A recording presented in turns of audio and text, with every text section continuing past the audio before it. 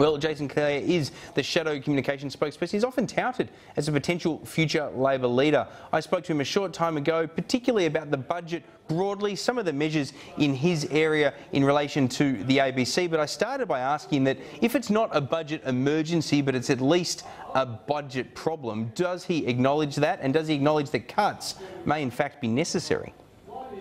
The Labor Party agrees that there are challenges that we face. The ageing of the population, the increase in healthcare costs over the course of the next few years means that we do need to make structural changes to our budget. The key question, Peter, is what those changes are and how you do them. My main criticism of the budget is threefold. First, the Prime Minister lied. He should have told us the truth before the election, and he should admit that he's lied now. The second criticism I'd make is that by his own words, by Joe Hockey's own words, they're hurting the economy now. We've seen confidence drop because of all of the ridiculous statements about a budget emergency.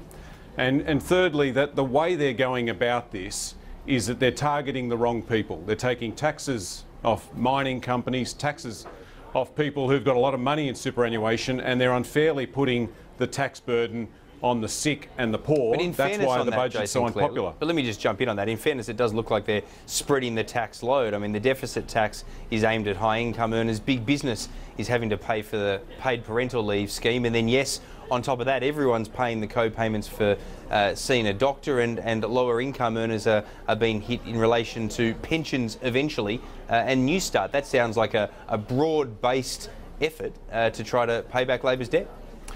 Well, Peter, the facts don't lie. If you're earning about $200,000 a year, then the impact of this budget for you is that you'll have to find about $400 or $500.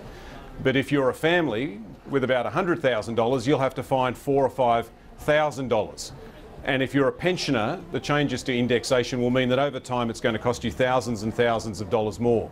What Chris Bowen said at the press club today was that for people on low incomes, the lowest 20% in Australia, this will effectively reduce their income by 5%, whereas people on the top 20% bracket in Australia, it'll reduce their available income by about 0.5%. So when I said this morning to Kieran Gilbert, it's a reverse Robin Hood budget.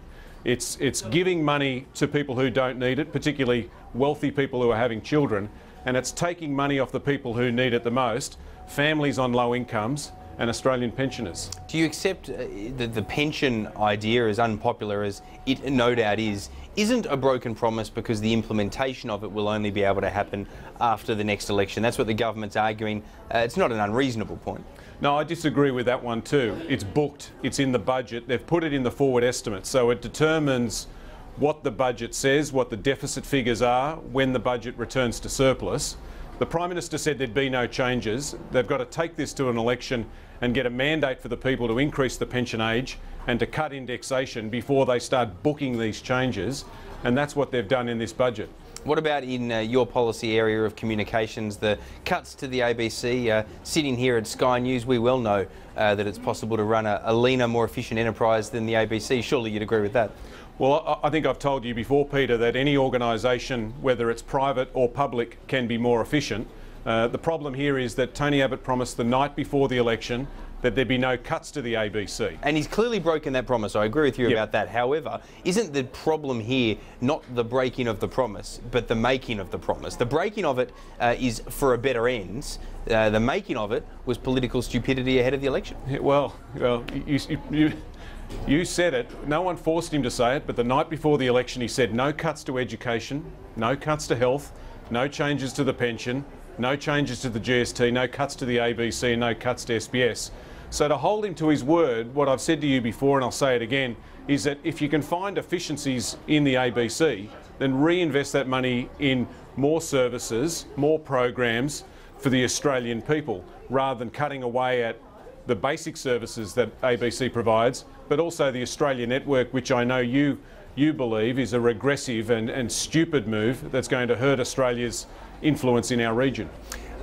You've talked a lot in this interview about Tony Abbott's broken promise. It's been a theme in the media. It's been a theme of the opposition more generally. It's fair to say that Labor well understands the political pain that he could suffer for broken promises, because it happened to your side of the parliament over the carbon tax.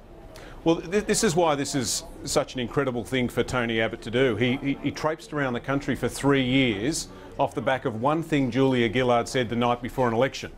And throughout the last 3 years, he said the same thing time after time after time. No new taxes, no increases in taxes, no cuts to education, no cuts to health.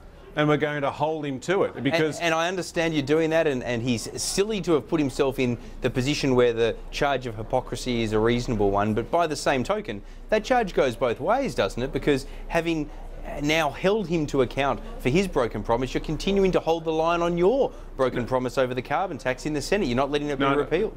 Look, we would be very happy to get rid of the carbon tax, replace it with an emissions trading scheme, replace it with something that will work.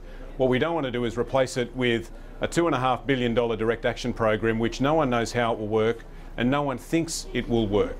The point I'm making is it takes a lot of chutzpah to run around the country saying that you're going to be Mother Teresa and you'll keep your promises, and then win an election, go to your first budget and basically break everything. Tony Abbott's become like one of those professional wrestlers. No one believes what he says anymore because they think it's all fake. One of the issues, just as a final question, is your side of politics is playing the negative game. I don't blame you. It's early in the term. Tony Abbott did it to you right throughout your time in government. But when are we going to see a change of tack by Labor? Are we going to start building an alternative vision? Because if you're just a version of what you were ahead of losing the election, you're really not trying to win the next. Well, we're not going to do what Tony Abbott did and just say no to everything. We'll be constructive. Where he comes up with bad ideas like trying to demolish Medicare, we'll stand and defend it and stop him from doing that.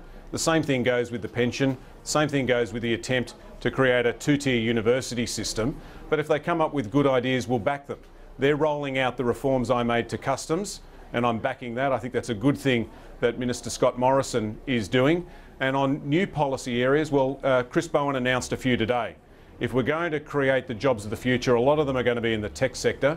And Chris Bowen today announced a number of areas where we think we can grow the Australian economy by providing the right environment for the tech sector to thrive in Australia. All right, Jason, Clare, appreciate your time. Thanks for your company. Thanks, Pete.